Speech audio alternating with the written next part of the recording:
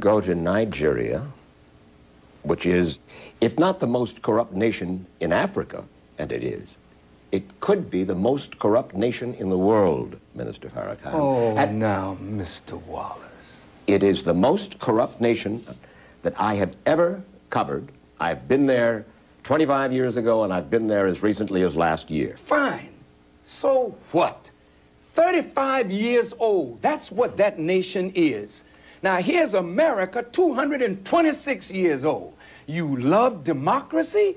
But there in Africa, you're trying to force these people into a system of government that you just have accepted. 30 years ago, black folk got the right to vote. You're not in any moral position to tell anybody how corrupt they are. You should be quiet and let those of us who know our people go there and help them get out of that condition. But America should keep her mouth shut wherever there's a corrupt regime, as much hell as America has raised on the earth. No, I will not allow America, or you, Mr. Wallace, to condemn them as the most corrupt nation on earth when you have spilled the blood of human beings. Has Nigeria dropped an atomic bomb and killed people in Hiroshima and Nagasaki? Have they killed off millions of Native Americans? How dare you put yourself in that position as a moral judge? I think you should keep quiet, because with that much blood on America's hands, you have no right to speak. I will speak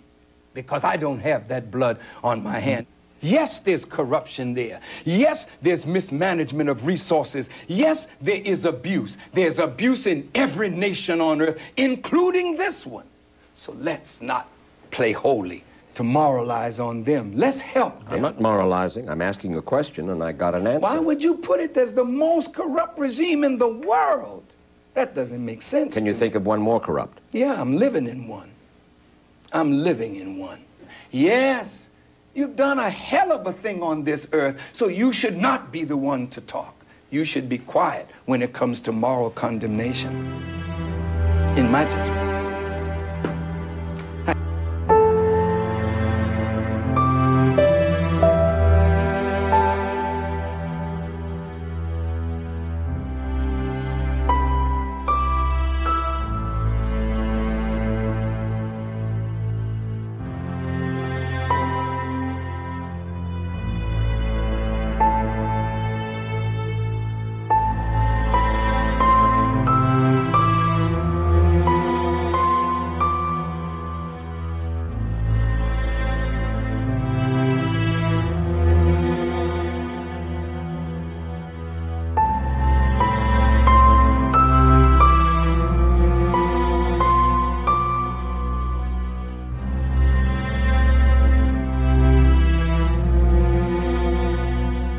The Second World War, there was an uprising by the Kikuyu people who wanted their land back. The Kikuyu were herded into concentration camps and fortified villages, almost the entire population of over 1 million people. People were systematically tortured to death. They invented a new kind of pliers whose purpose was first to crush men's testicles and then to cut them off.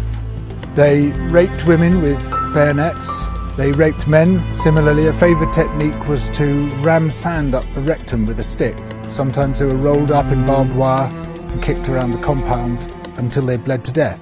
Some of the British soldiers boasted about this. This is within living memory. The colonial secretary lied about it. The papers documenting it were burnt. The impact of the rich and powerful nations has been so phenomenally murderous and destructive that it has been completely airbrushed from our national consciousness.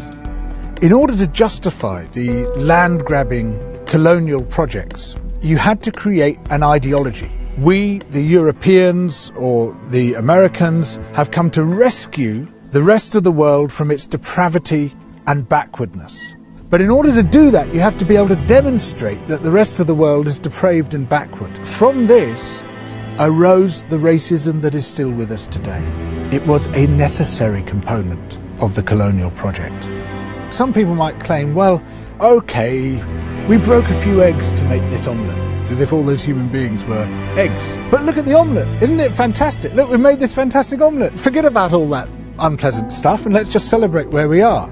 where we are is a continuation of the project. We commodified people's land and people's labour and turned it into our property. We're also destroying the rest of the living world alongside it. We don't have to be like this. We are the same human beings as anybody else. We're all part of the same big human family. We just have to recognise that, accept that. And of course, within Western countries, there are plenty of brilliant people resisting colonisation, both internal colonisation within our own countries and external colonisation of other people's countries.